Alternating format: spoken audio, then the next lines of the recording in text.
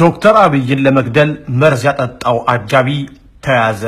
ሰዎች እንዳትሮጥ ቀንና ማታ እንዳትሰራ ሞትና ፍርሃትን ያውጁብሃል። ሞትና ፍርሃት ከጉዞ የማያቆም መሆኑን በተግባር ማሳየት ያስፈልጋል። ይህ ሹክሹክታ ነው።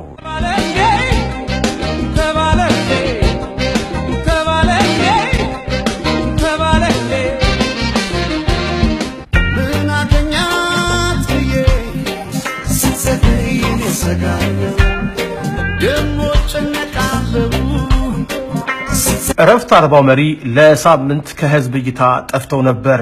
መጥፋታቸው ያስጨነቀው የህዝብም በአያሌ መላምቶች ተጠምዶ ነበር። የምክንያቱም ፍንጭ የሚሰጡ መላምቶች ቢኖሩም ሙሉን ስላገኘ ግን አንድም ሰው አልነበረም። መረጃው በሹክሹክታ እጅ ቀደም ብሎ የገባ ቢሆንም ከጉዳዩ ክብደት አንፃር ማጣራቱ ጊዜ ፈጅቷል።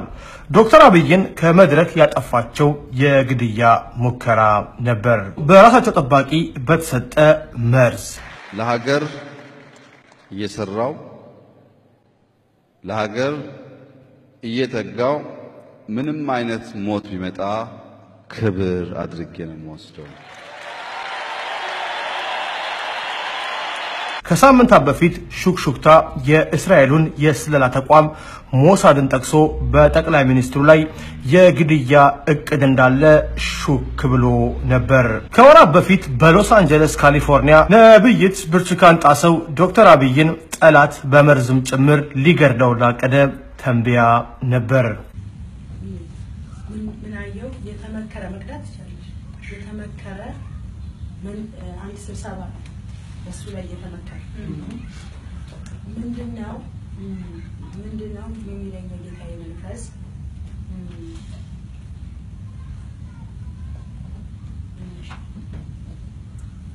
እሺ ሁለት ነገር ታቅዷል። አንደኛው እቅድ ምን አይነት እቅድ ነው? በተቻለ አቅም ሰውየውን መግደል ማለት ነው። በተቻለ ለምን ካልሆነ ደግሞ ምን ያለው የሆነ ነገር ተቀነባብሯል። ያው ሁለቱም እንደዛ ነው አካሄዱ። ወይ በተቻለ አቅም ማዋረድና መምታት ገብቷቸዋል። መልእክቶቼ ከባባዶች ስለሆኑ ማመጣው እንፈራለን እንደዚህ። አንደኛው ደግሞ በሚበላው በሚበላው ሳይቀር ጠላት ያቀደው እቅድ እንዳለ የእግዚአብሔር መንፈስ ያሳየኛል። መስቀሉን ታዲያ አትልቀቁት። ብለቁ ደግሞ ከእናንተ ነው እግዚአብሔር የሚመስለው። ከአዲስ አበባ የሚሰማው ወሬ እነዚህን መረጃዎች የሚጻረር አይደለም። ባለፈው ሳምንት ዶክተር አብይ ላይ በድጋሚ የግድያ ሙከራ ተደርጓል።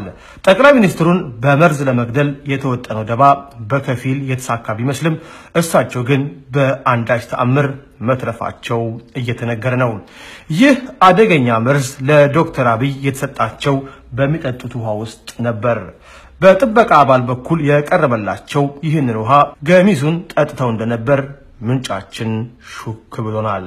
ዶክተር አብይ ለጊዜው ራሳቸውን በመሳታቸው በተደረገው ርብርብ ወደ ውጭ ሀገር እንዲመጡ ተደርጓል።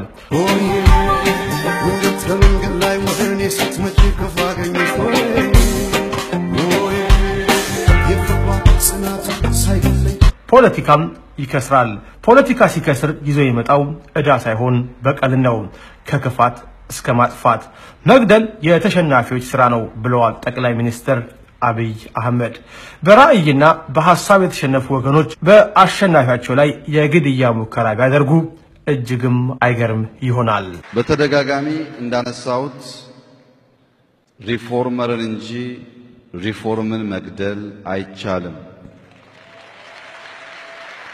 ያ ቢቻል ኖሮ ኬኔዲ ሲሞት ጃንሰን ተነስቶ ተአምር ባልሰራ ነበር።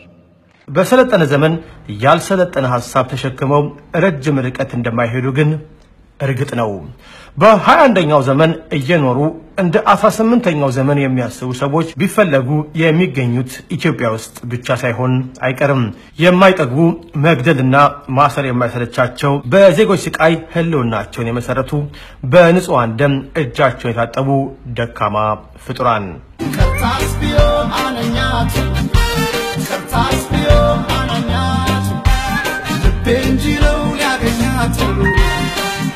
በወራት ጊዜ ውስጥ በዶክተር አብይ ላይ የግድያ ሙከራ ሲደረግ የሁለተኛው መሆኑ ነው።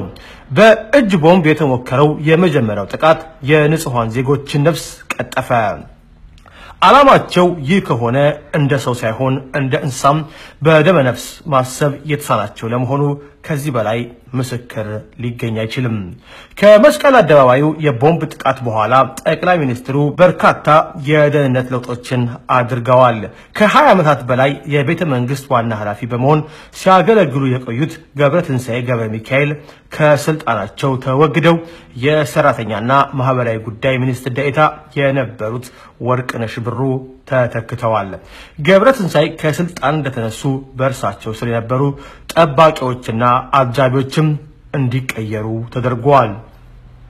በዶክተር አብይ ያልተደሰቱ የህወሓት ነባር ታጋዮችና ወታደራዊ አዛዦች እንዲሁም በሙስና የተጨማለቁ የኦህዴድ ካድሬዎች በጠቅላይ ሚኒስትሩ ህይወት ላይ አደጋ ሊያደርሱ ይችላሉ የሚል ፍንጮች በመገኘታቸው ተጠርጣሪ የጠቅላይ ሚኒስትሩ አማካሪዎችና በቅርበት አብረዋቸው የሚሰሩ የሥራ ባልደረቦቻቸው ጠባቂዎችና አጃቢዎቻቸው ተቀይረዋል። ከዚህ ቀደም በዘር መስፈርት የተቀጠሩ የቤተ መንግስት ጥበቃና ወጥ ቤት ሰራተኞች ወይንም ደግሞ ሃውስ ኪፒንገሮች ሳይቀሩ እንዲቀየሩ ተደርጓል። ጠቅላይ ሚኒስትሩ ቦዲጋርዶች በልዩ የኦሮሚያ ኮማንዶ ተተክተዋል። ጉዳዩ የዘረኝነት ሳይሆን ይልቁንም ደህንነትን ቅድሚያ ከመስጠት እንደሆነ ነው የሚነገረው። ይሁን እንጂ ይህ ለውጥ የትግራይ አክቲቪስቶችን በእጅጉ እንዳስቆጣ በማህበራዊ ገጾች ሲታይ ከርመዋል። ከጥህሎ ወደ ጨጨብሳ እየተባለ የሚቀለድበት የወጥ ቤት ቀየራ የተሳካ ቢሆንም በጥበቃው በኩል ገና ብዙ ያልተጣራ ጉዳይ እንዳለ ነው የሚነገረው።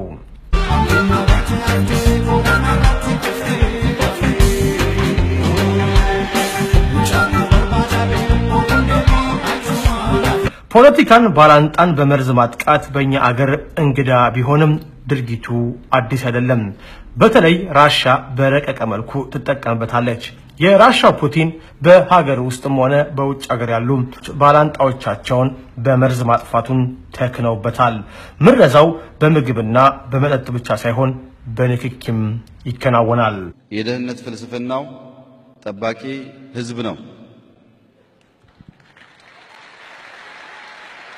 ግን ሀብታሙ ኮንሰርን ስለሚገባኝ ላረጋግጥ ለምፈልገው ልሰርቅ ስደራደር ስጠጣ ስቅም ስሞት አታገኘኝ። ጥቅም የጎደለባቸው ለውጥን የማይሹ የህወሓት ሚሊዮነሮች የፑቲንን ታክቲክ አይጠቀሙም ማለት አይቻልም። ብሩ ካለ ቴክኖሎጂውም በቀላሉ ይገዛል። እነዚህ ሰዎች የተሸከሙት የህዝብ ሀብት ከእጃቸው ተቀምጦ ለሀገር ጥቅም እስካልዋለ ድረስ ግን አሁንም አይተኙም። ዶክተሩ ሲናገሩ በጫት ቤት ወይንም በመሽታ ቤት ሞቼ አታገኙኝም፣ አልባሌ ስፍራ አልገደለም ብለው ነበር። ልሰርቅ ስደራደር ስጠጣ ስቅም ስሞት አታገኘኝ። ጠላት ከሩቅ አይመጣም ይላሉ አበው። የተገዛ የግል ጠባቂያቸው የተመረዘ ውሃ ሰጣቸው። አምነውት ውሃውን ጠጡ። ከዚያም ኮላፕስ አደረጉ ይለናል የሹክሹክታ ምንጫችን። ይህን ያደረገው አጃቢ በቁጥጥር ስር ውለዋል። ወንጀሉንም አምኗል። ምንም እንኳን በቴሌቪዥን መስኮት በፎቶግራፍና በቪዲዮ ቢታዩም ዶክተር አብይ አሁን የሚገኙበት የጤንነት ሁኔታ ግን ግልጽ አይደለም። ይህ ሹክሹክታ ነው።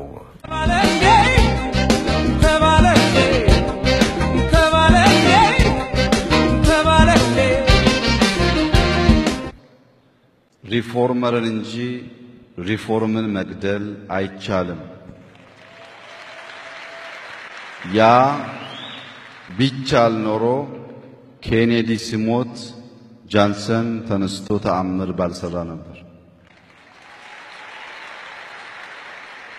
ሁላችሁም እንደምታውቁት የኬኔዲ ምክትል ጃንሰን በነበረበት ሰዓት እዚህ ግባ የማይባል ማንም እንደ መሪ የማያየው ሰው ቢሆንም ኬኔዲ ከተገደለና ስልጣኑን ከወሰደ በኋላ እናንተ እዚህ ሀገር ገብታችሁ መኖር እንድትችሉ ብቻ ሳይሆን ሲቪል ራይት አክት የሚባለውን ህገ መንግስት የቀየረውን ጭምር